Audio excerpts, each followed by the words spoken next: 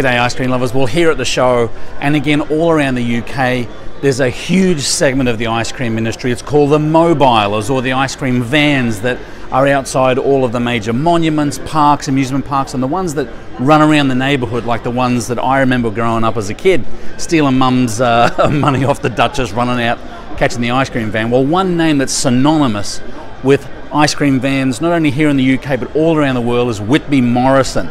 The good folks at Whitby Morrison and Antonio, who we're going to be speaking to, know so much about the industry, and their technology in enabling mobilers or ice cream vendors to basically take the show on the road is absolutely outstanding.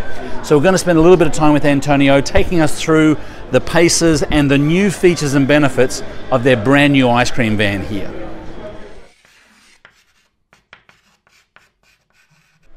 Hi Steve, it's nice to see you again. I'm Antonio, the sales manager at Whitby Morrison, and Whitby Morrison, of course, as you know, are famous for making the world's best ice cream vans. What we've got for you here today is the very latest Mondial Lusso version, built on a Mercedes Sprinter, of course. And as you know, this features the Whitby Morrison unique selling point, the USP that we have, which is the Whitby Morrison direct drive. Now, the Whitby Morrison direct drive is a addition to the Mercedes engine that we make that will power the soft ice cream machine. Without the need to get too technical, Steve, of course, the direct drive is directly attached to the crankshaft pulley, the Mercedes engine, and via an electromagnetic clutch gives a drive to the machine inside the ice cream van. Obviously, we'll see the bodywork. Each van that we make is completely different and is always based on the requests and what the customer requires. So many different colours, many different designs and names, but they all start off with the same principle. The fiberglass bodywork, of course, is what we make and add to the Mercedes chassis cab. We place that on, and then all the refrigeration equipment on the inside, again due to how the customer orders it. You take a quick look, that's the very latest Carpigiani Rapida 2, the highest single flavour output machine that we've ever used for an ice cream van. And bear in mind that that does work directly off the Mercedes engine. So in other words, as long as you've got fuel in the tank, you can drive wherever you need to, wherever the people are, start the machine and start serving ice cream. Remember, that's a very high output machine. So if everything is working correctly, in the UK we've measured that at about 600 cones per hour, every hour, as long as you've got diesel in the tank. You'll notice that this machine here, apart from the extensive shelving, which again is down to the customer, has got a Whitby Morrison power pack, which I'll show you a little bit more detail when we get inside the van. But the very latest Whitby Morrison adapted slush machine, this one being a 2-flavoured slush machine. Hi Steve, again. Well, obviously we're on the inside of the vehicle now. You've probably noticed this particular vehicle is right-hand drive for the UK market, but as you know, you will find Whitby Morrison vans all over the world. We have quite an extensive range of vans that we make on the with a left-hand drive. Many vans now are made with an automatic gearbox, but again, like the exterior, it's always down to the customer preference and what the customer wants. As we walk into the van, of course, the slush machine that I mentioned before, this one is a 2-flavour or a 2-bowl slush machine, very high output, but the modifications that we make to the side as well, that improves both freezing and ventilation and getting rid of the hot air, makes it a much more efficient machine than it starts off with. Again, this is made by Carpigiani GBG. Before we make the Whitby Morrison modifications, just to tweak that little bit more output out of it. As we scan along the van, this particular one, tills, shelving, all built to customer requests.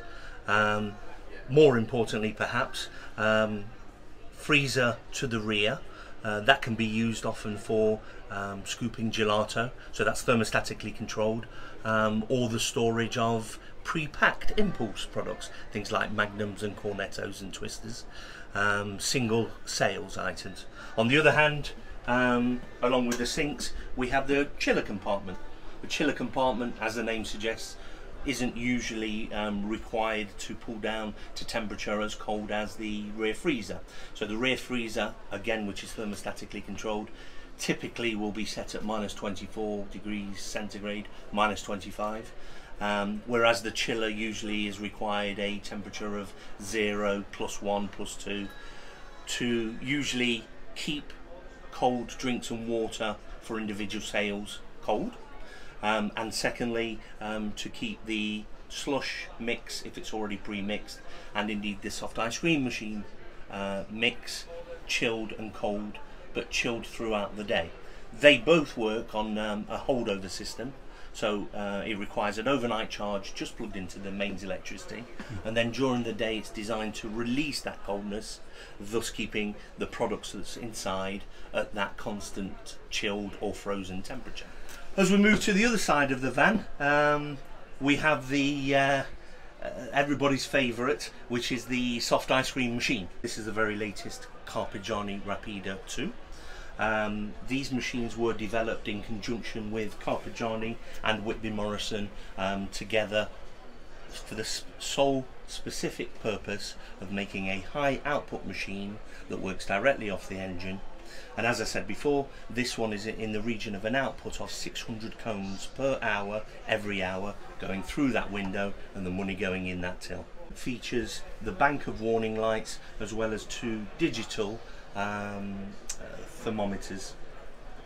The first is so that you can keep an eye on the temperature of the mix inside the hopper, and the second one you can keep an eye on the temperature of the ice cream within the freezing cylinder, so that obviously you're always in a position to pull the ice cream at the correct temperature.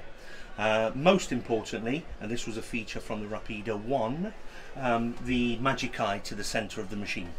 The magic eye, when the machine is set in the magic eye position, makes the machine an automatic machine. So in other words, as long as the engine is running, of course, the machine will freeze down and reach the correct freezing temperature of the ice cream being ready, and then it will turn itself off.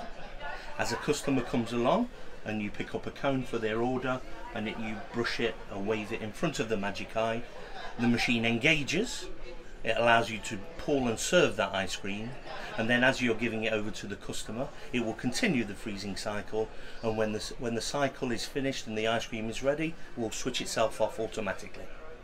Right, okay, so you heard me, of course. After the machine, the other big sales outlet for this particular van is the slush machine, which we spoke about before.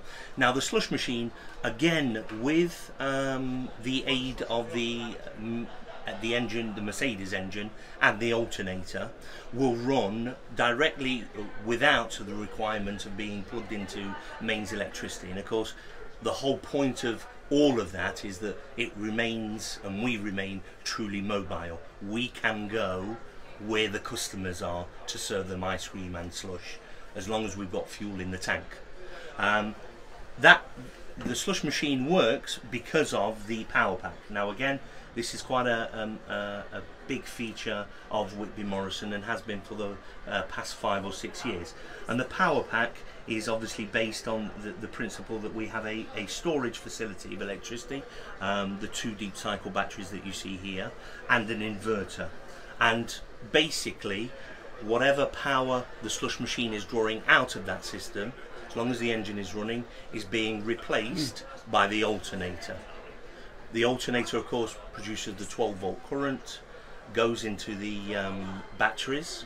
The batteries feed that to the inverter changes it to 240 volts, or would be 115 in the States, and then through a series of plugs and sockets will feed any electrical equipment up to a certain limit, of course. On this particular occasion, it's a slush machine, but it could just as easily be something like a coffee machine or candy floss.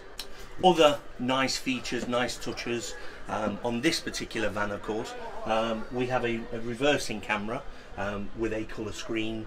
As soon as the reversing gear is selected, there is a camera on the rear of the vehicle, and the screen lights up so that the driver can see any customer, anybody to the rear of the vehicle, or more importantly, to make sure that no harm is done to them when the vehicle is reversing. This particular van has got extensive LED lighting underneath the shelf to the internal, as well as the roof panel lights. And I noticed just above your head you've got the electric roof vent, which just aids the circulation of cool air in the van. Right, Steve, there we go. You've pretty much seen the inside and the outside of the van. Thanks for allowing us to show you that. If you need any more information, of course, we're always there, www.whitbymorrison.com. And as I say, my name's Antonio. You can always drop me a line. Well, ice cream lovers, there you go. Who wouldn't want one of them? I think I'm going to ask for one for Christmas. Absolutely outstanding. You can basically just pack up, put your ice cream mix in and go. It really is what they call here in the UK a great piece of kit. So again, if you'd like more information about it, whitbymorrison.co.uk. The link will be down here. Keep on scooping, folks, and we'll see you certainly in the next video.